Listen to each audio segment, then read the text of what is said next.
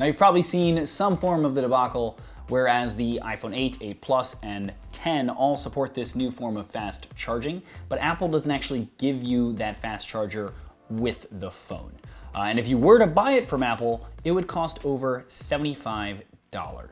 The reason for this price is you need to buy a specific USB-C to Lightning cable for $25, $35 if you want a longer one, and at least the 29-watt charger, normally meant for a MacBook, to be able to power the device appropriately. So that got me wondering, how much faster is this fast charging, and is it even worth it? So I figured it was time for an experiment. So I took the same phone and killed the battery entirely, and then recharged it using the included charger and then this Apple fast charger, and checked it every 15 minutes to see how much faster it was actually charging. Now, as with any fast charging tech, thanks to the way batteries and fast chargers work, the initial battery gain in the first 15 minutes is the fastest, and then it gets slower as it gets closer to full. So as you can see, within the first 15 minutes, the fast charger is about 3 times as fast as the regular one, getting 27% instead of 9% in the first 15 minutes.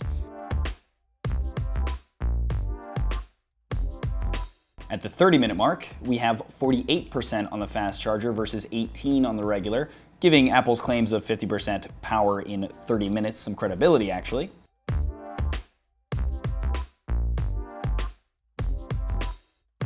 By an hour, we're at 68% versus 36%, meaning that the fast charger is about twice as fast at this point. And here's where you really start to see the diminishing returns for the fast charging tech, as it takes another hour from that about to get to full for a total charging time from 0 to 100 of about 1 hour and 55 minutes.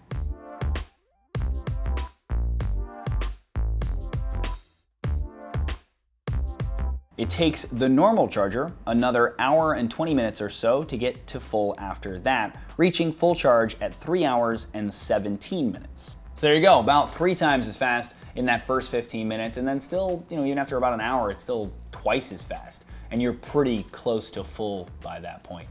So that's, I don't know, kind of accurate. Now, whether that's worth $75, it's another story. But if it was cheaper. So actually, I'm gonna do another video, another experiment. I found a few chargers that supposedly support this standard as well that aren't from Apple, which automatically makes them cheaper, as we know. So I'm gonna put those in a similar test against the actual fast charger from Apple and see how they compare. If you want to check that video out, please subscribe and make sure to click that bell to be notified when I do new videos. And as soon as I do that video, you'll know. Coming soon though, I gotta test them out, which means I have to let them die, which takes a while, and then I have to charge them back up, etc. But coming soon. If you like this video though, please thumbs up it or share it. It's greatly appreciated. And if you want more videos like this, again, please subscribe to the channel. And regardless, thanks for watching.